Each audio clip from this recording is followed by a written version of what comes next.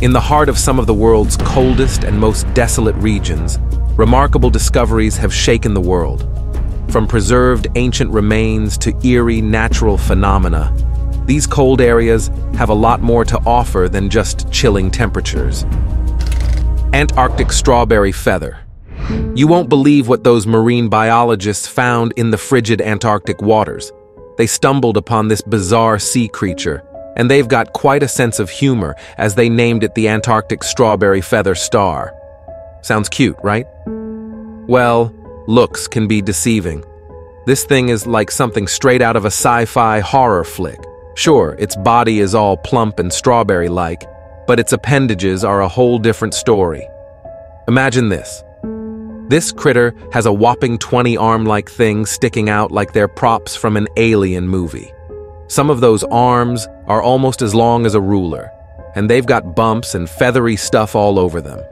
It's like nature's little joke, first luring you in with a sweet name, and then, bam! You're face to face with this eldritch nightmare. It's a reminder that our planet still holds some crazy secrets, even in the iciest, most remote waters. Who knows what else is lurking down there, right? Lyuba. Back in May 2007, a hunter named Roopkund and his sons had a pretty wild discovery while they were by the Zhur River.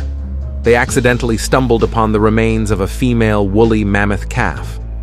It's one of those things that makes you go, "Whoa, what's this?" They named her Lyuba after Yuri's wife.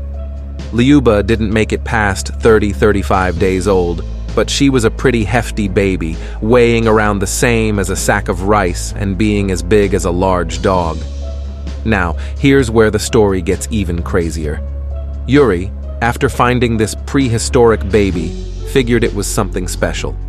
He got a friend involved, and that friend had a bright idea. Let's get in touch with a museum director to check this out. So, they all head back to where Yuri discovered Lyuba. But guess what? She was gone, vanished into thin air, or so they thought. Turns out, Yuri's cousin thought it'd be a good idea to make some cash from the find and sold the remains. But here's the twist. Experts tracked down the buyer and found that Lyuba was still in top-notch condition, just like when Yuri first found her. Her skin, trunk, and even those big ol' eyes were all preserved like a time capsule. Today, you can actually check her out in a museum not too far from where she was initially found. It's like a little piece of history on display for all to see. Roopkund, Skeleton Lake. So, picture this. There's this lake up in the Indian Himalayas called Roopkund Lake, which is nestled about 16,500 feet above sea level. For most of the year, it's just your average frozen pond, chilling in the snow-covered valley. But when the sun decides to shine a bit more, things get seriously creepy. When the ice melts away, it reveals hundreds of human skeletons. Yep, you heard that right. Actual skeletons, some of them with flesh still attached. No wonder they call it Skeleton Lake. Over the years, they've found around 600 to 800 sets of skeletal remains here. The local government calls it a mystery lake, which, honestly, is quite fitting. Scientists and anthropologists have been scratching their heads about this for over half a century. Now, here's where it gets even weirder. Most of these folks were on the taller side, taller than your average Joe. They were mostly middle-aged, and they even found 15 women among the 38 bodies. What's mind-boggling is that some of these bones go back a whopping 200 years. No one really knows how or why they got there, but there have been quite a number of theories. But as for the exact reason, well, that's exactly why it's dubbed a mystery lake. Alien eggs. The vastness of the universe, with more stars than the grains of sand on Earth, has led many to ponder the possibility of extraterrestrial life. Do aliens actually exist? A video from Jason Nilsson on YouTube, taken on the surface of Utah Lake, sparked interest around the world in this issue. The video captures an enigmatic circular arrangement of small, spongy objects, seemingly penetrating the ice effortlessly. In the video, they poke these objects, describing them as having a somewhat slimy texture, and even propose that they could be alien eggs. However, the true origin of this mysterious circle is far less extraterrestrial. These peculiar entities were initially an art installation crafted by Claire Lewis, comprising flour, salt, and water. Lewis speculates that the salt interacted with the ice, causing this effect. What's more, this revelation comes 3 years after the installation was first created, surprising those who had dubbed them alien eggs. Icy Finger of Death. Mother Nature's capacity for both beauty and destruction is perfectly exemplified by peculiar formations called brinicles, or in a more vivid description, icy fingers of death. These phenomena, observed in the frigid waters of the Earth's polar oceans, often escape the lens of cameras due to their underwater occurrence. Brinicles, often likened to inverted glass cacti, have the astonishing ability to extend all the way from the sea ice's underside to the ocean floor, leaving a frozen trail of havoc in their wake. Their victims include starfish and sea urchins, among others. Professor Andrew Thurber from Oregon State University, who has had the privilege of witnessing brinicles firsthand, describes them as delicate, glass-like structures, reminiscent of something conjured from the whimsical imagination of Dr. Seuss.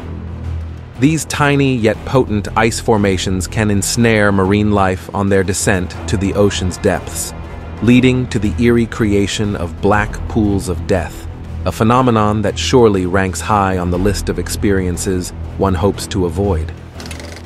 Blood falls. In the midst of Antarctica's vast white landscape, there's a peculiar spot known as Blood Falls that stands out with its striking crimson hue. Back in 1911, this peculiar phenomenon was first spotted by scientists who stumbled upon what appeared to be a frozen waterfall painted in shades of deep red for reasons unknown. The prevailing theory was that algae were responsible for this unique water discoloration. But the fascination with Blood Falls goes beyond its captivating color. It also holds the title of being the world's coldest glacier, where iron-laden water continually flows. Cascading from the Taylor Glacier within Antarctica's McMurdo dry valleys, it piqued curiosity for its distinctive appearance until just a few years ago. The Taylor Glacier's remarkable feature is that it entrapped a small body of water roughly 2 million years ago, which sheltered an ancient population of bacteria. This isolated lake is incredibly saline and rich in iron, and when it mingles with the surrounding oxygen, it produces the iconic red hue of the waterfall. Essentially, it's the same principle that causes iron to adopt a dark, rusty hue when it oxidizes. The Iceman. In 1991, a mummy known as Otzi the Iceman was unearthed from the frozen Ötztal Alps. This ancient individual is estimated to belong to the era around 3000 BC. Interestingly, it wasn't archaeologists or scientists who stumbled upon this remarkable discovery, but rather 2 tourists who happened to be in the right place at the right time. The tourists alerted the authorities, leading to the Iceman's excavation. However, a strange and eerie series of events unfolded after the removal of Otzi's body from its icy resting place.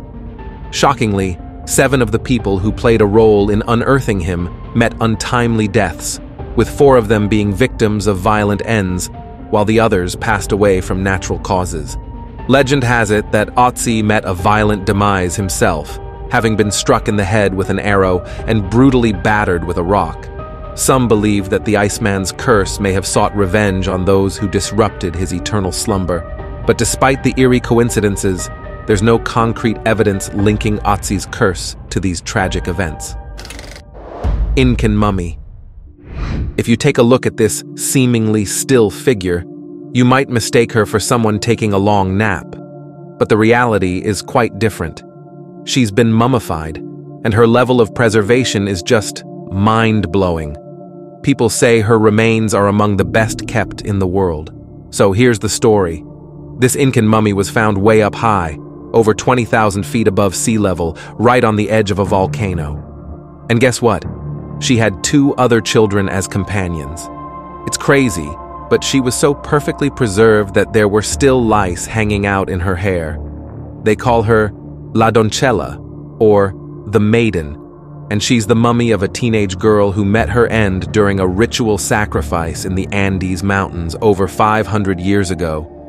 The archaeologists who stumbled upon this incredible discovery back in 1999 claim these kids were left up there on the mountaintop to freeze as sacrifices to the gods. Nowadays, you can check out La Doncella at the High Country Archaeological Museum in Salta, Argentina, where she's on display in a specially designed, chilly, low-oxygen setup. Singing ice. Drop a hydrophone in a frozen lake right here on Earth, and you'll hear something that'll remind you of a battle scene in Star Wars.